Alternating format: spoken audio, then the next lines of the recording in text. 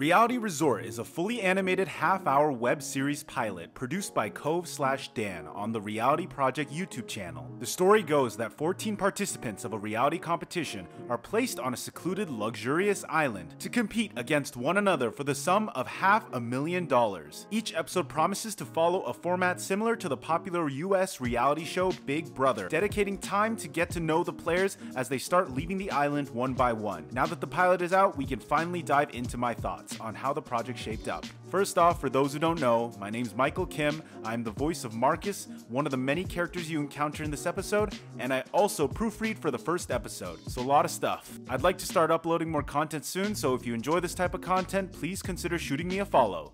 Alright, let's get into this. So our host, Victoria Moore, voiced beautifully by Kenkoi, last name redacted, describes to us the main rules of the game. This includes how the 14 players are split into teams, how they will decide who goes home, and other fun tidbits. I'm sure all that will be important later, but I'd rather focus on how the episode fleshed out its core cast, which is what we're mostly here for. The episode doesn't give our cast too much time to shine, as most of the episode is dedicated to explaining the rules. However, I like that characters will contribute dialogue when they can to show their mindset and personality, even if in small doses. I think it's time we show you inside, okay? Are you endorsing violence? Oh, no.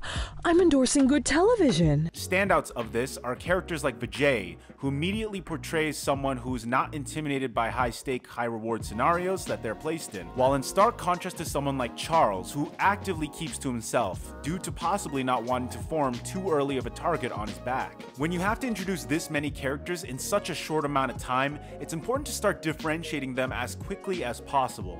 Whether it's through the visuals, vocals, or writing, as I watched, I was able to form my thoughts on not only each individual, but certain groups as well. For example, Brett, Seth, Tino, and Finn formed a posse of bros in the gym, immediately creating a bond that I hope continues in other episodes. Their discussion, while mild, gave subtle hints into Finn being ashamed of growing older.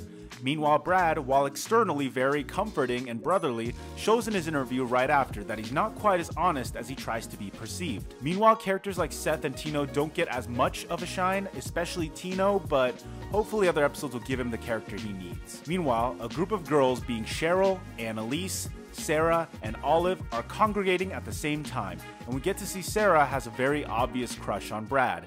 This gives the other girls an opportunity to show who they are through figuring this out. Annalise, being the rich daddy girl archetype, plays very accurately into her role by not caring about Sarah's crush, rather taking the opportunity to compliment herself despite no one asking. Meanwhile, Cheryl seems to be a bit of a people pleaser, choosing to fuel Annalise's ego to hopefully stay on her good side, but it doesn't seem to do much for her. As for Olive, she's a bit disassociated from the others. Instead, we learn from her confessional that she's someone who likes to pretend to have omnipotent psychic abilities. Whether people will figure out if she's lying will be the true question. Once the challenge of the episode begins, we see the two teams are formed based on whether the character prefers a beach vacation or somewhere more exotic. Another element to help separate these characters in our mind. I do think it's interesting that Drew, the conspiracy nut, prefers a more relaxing beach vacation.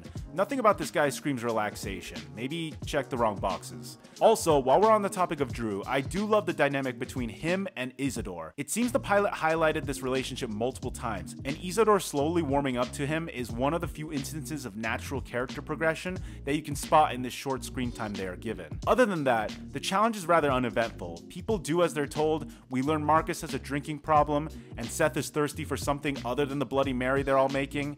In the end, the Emus are up for eviction and must nominate 2 of their members for a final challenge that'll determine who will go home first. Vijay seems to be worried he could be the one going due to his poor performance, but rather than sulk in despair, he chooses to fight, which I'm able to respect. And that's the first episode. Next episode we should be in for our first eviction, and I know the fan theories are going crazy. As for me, I think everyone in the cast is a solid base to build off of for their characters. The only exception being Tino, who all we know about him is that he likes the gym, but that applies to like 4 other characters. If there's something you enjoyed about the episode that I didn't mention, please feel free to leave a comment down below. I'd love to do these as each episode comes out, but that's only if episode 2 of Reality Resort actually can get made. That's all up to you guys and your support, so I implore y'all to keep sharing the project as much as you can. I know Dan personally is a really talented writer, and this took a lot of effort on his end. I cannot wait for his journey, and I hope y'all are excited for this awesome project to unfold. That's all for now. See y'all next time.